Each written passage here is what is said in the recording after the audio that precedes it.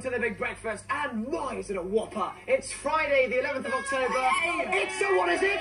It's a Friday. Anyway, look, every week, every Friday, because it's a Friday, friends, we like to get someone with a rather big obsession to come in and be lightly grilled and sautéed about it. And with us here, our anorak is a telegerist, because now it's time to play...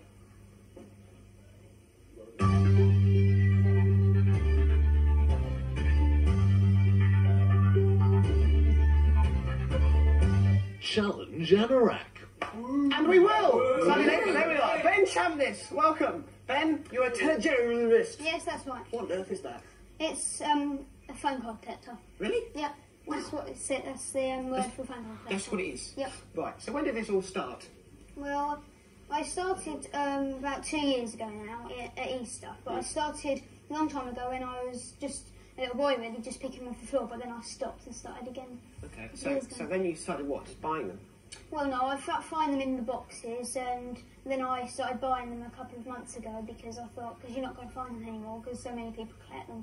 So I started buying them, and I still find them as well. Really? Yep. So what was the most recent thing you bought? What have you been buying? Just take a spin through your card collection. Well, I bought the new chip cards that have just come out a couple of weeks ago, and there's some in there. Yeah. And they're chip cards. What's special about them? Well, they're smart cards. They're not the normal strip. They're not the chip. They're not thick. They're clever cards.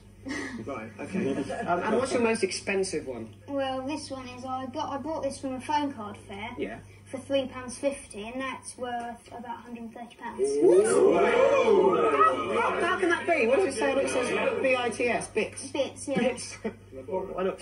So why do you think that's so expensive now? Why is it worth so much? Because there was only 500 of them made, and Top fact.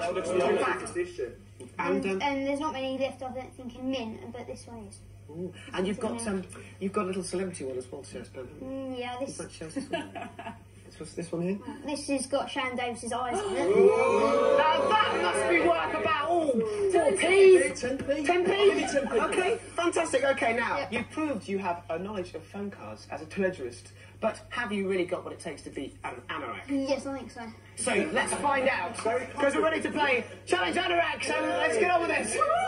I like that kind of Right, now Sharon is up there, so let's take a look at your specialist subject, which is surprisingly phone cards. Hooray! Okay, so now let's take our questions from the floor, and first of all, let's go over to Dave. You want to do it first? Yeah, I'll do it first.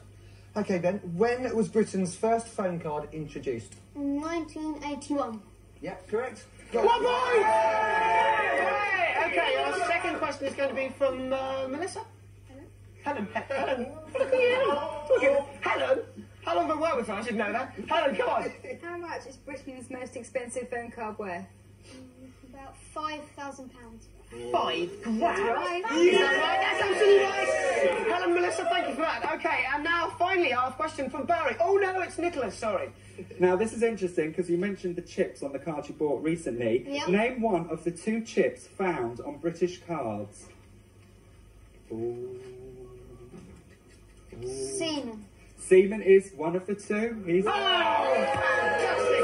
A bit of tension there, Ben. There was a bit of tension. I could smell that. Yeah. But we got 3 out of 3, and that's fantastic news. Big round of applause, Ben. I'll tell you what, Ben, you've actually won yourself a prize. This is a fantastic prize. This is a year's subscription to your favourite magazine, which, of course, I didn't know existed. So that's the Telecard Collector International. Fantastic. So there you are, Ben. You're welcome, sir. So there you are. That's that. Now, if you are a bit of an anorak and you fancy coming on to this show and being grilled by myself and the crew, then why don't you write to this address? It's Challenge Anorak. Not Keeper's Cottages. Oh, no, lovely. 3, 2, and of course it is the breakfast, okay?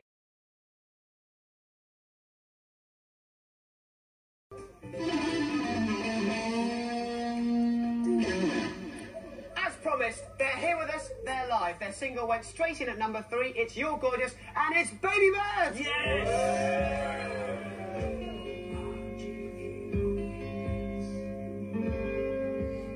Remember that tank top you bought me?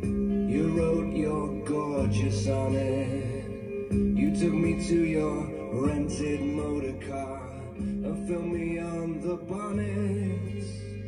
You got me to hitch my knees up and pull my legs apart. You took an Instamatic camera and pulled my sleeves around my heart. Because you're gorgeous, I'd do anything for you. Because you're gorgeous, I know you get me through. You said my clothes were sexy. You tore away my shirts. You rubbed an ice cube on my chest, snapped me till it hurts. Because you're gorgeous, I'd do anything for you. Because you're gorgeous, I know you get me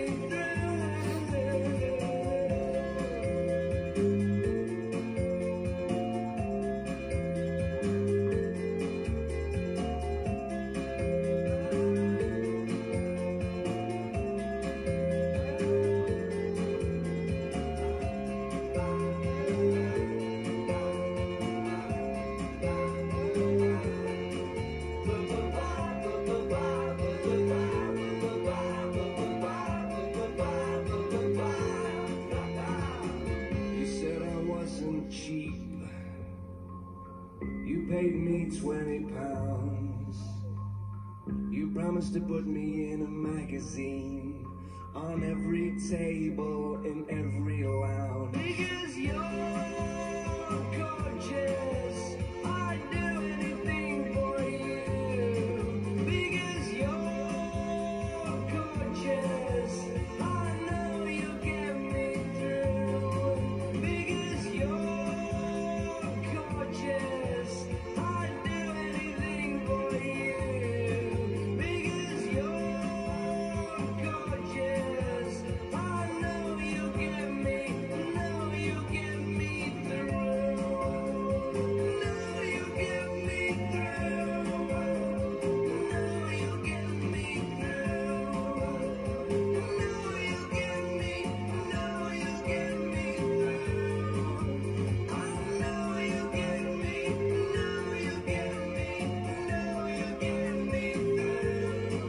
Because you're gorgeous, I'd do anything for you. Because you're gorgeous, I know you get me through. Because you're gorgeous, I'd do anything for you.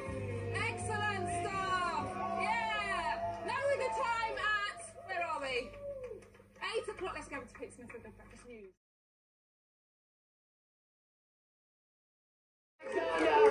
Alexander! Alexander! Such a hero! Such a hero! Oh, he's the man, he's the man. Alexander, you're really responsible, I must say, for the creation of many babies around the world. How does that feel? Well, I mean, it feels okay. You know, people tell me that, it's as long as I don't have to support them, I'm okay. The godfather of love. He's quite a big guy. He used to be a footballer yourself, didn't you? American footballer? Right. Making our Ben look very tiny. Oh, that's okay. Ben's in the house. Yeah, but Andy's looking worried. We've had a session with big guys, haven't you? It's incredible. That's because I'm a big girl. So, Alexander, you're big. Okay, well, stand by, because in a moment we're going to be checking out, we're going to be going to Vanessa, who's going to be taking a look in her boudoir and having fun. But now it's time for our big decision, so we've got to make one. Let's take a look at it. Ole, iemand zien lief, dyna I'm more for it session. I Ival Nicholas Sadroka. Hi, I just said then, my name's Phil, I'm from Manchester and I love talking backwards. The problem is, my best mate Michelle hates, and I mean absolutely hates, me talking backwards and wants me to stop. So, do I do what I want to do, carry on talking backwards, or do I give up and do what my friend Michelle would like me to do? The big decision. there you have it, our big decision. Talking backwards, it's a real pain in the Ezra, isn't it? So, what we've got now is to find out exactly what our panel thinks about it. Now, our panel is here. We've got the love god, Alexander O'Neal. Just say one, any word that Alexander will say, I guarantee will be sexy, so just say one word. He better start talking straight.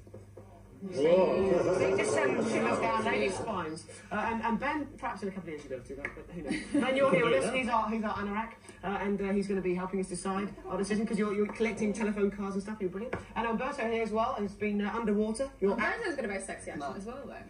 Yeah. Oh, yeah. He's also very big, Sharon, yes. Richard Alford's here. And Sharon's here as well. And Richard's very big. Strange and motley collection we've got here. I don't know. Is it odd? So let's just go back over that again. Phil Tickles, who I thought was from the Mr. Men, obviously, likes talking backwards, and should he be allowed to do that? Alexander, what do you think? I think if it really turns him on, do it, Phil. Yeah, he should be allowed. Don't just criticise Alexander. No, don't just criticise. No, fair enough. Thank you. Okay, cheers. Check some Ben, what do you think? Good. I think fine you him. They're very annoying, so I don't think he should do it anymore. Slop block. Okay, so what do you think then? Me too, I think. I'm very annoying. Yeah, very annoying. Yeah, very annoying. Are you going to break the trend? No, I think I'm going to have to agree with them there and say, man sad, up its give.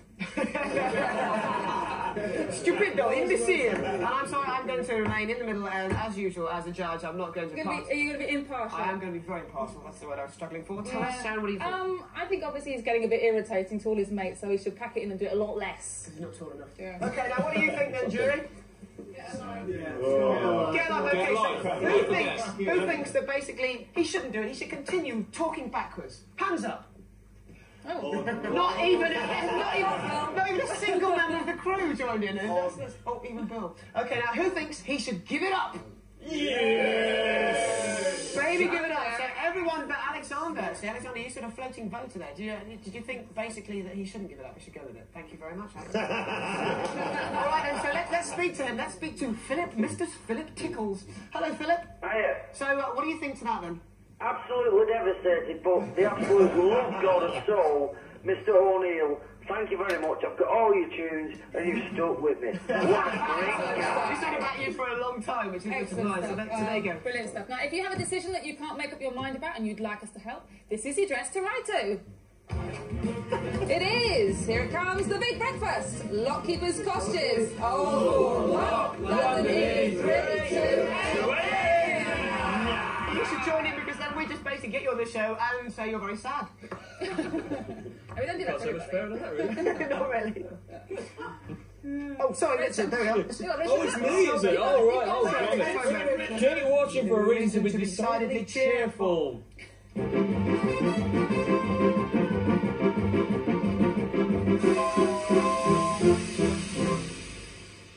Well, that's it for us in the Telecopter crew. Now back to the house to Rick and Sharon. Don't forget it's the weekend. It's time to party. Woo! Thanks very much, Vicky. And also we have to thank everybody else. Helen Story and her lovely son Luke. Of course, we have to thank the wonderful Alexander O'Neal. And also John Williams and Baby Bird as well for their wonderful song. Good luck to that. His voice is so deep that whenever he speaks, his fish in the Marianas Trench go, huh? What was that? Okay, now next week we've got a great selection of guests. We've got Dennis Quaid, we've got Alison Stebbin, Eric Idle, a big hero of mine, is going to be live in the house. And Snap is going to be getting together, I wish we could, with Terry Hatcher, Keanu Reeves, and Suede, which is fantastic. So make sure you join us next week. Thank you to Richard Orford for coming in on a Friday. Have a great weekend. Yes. Now you take care and make sure you join us on Monday for the big breakfast, 7 till 9. Channel 4. Goodbye. In the pool.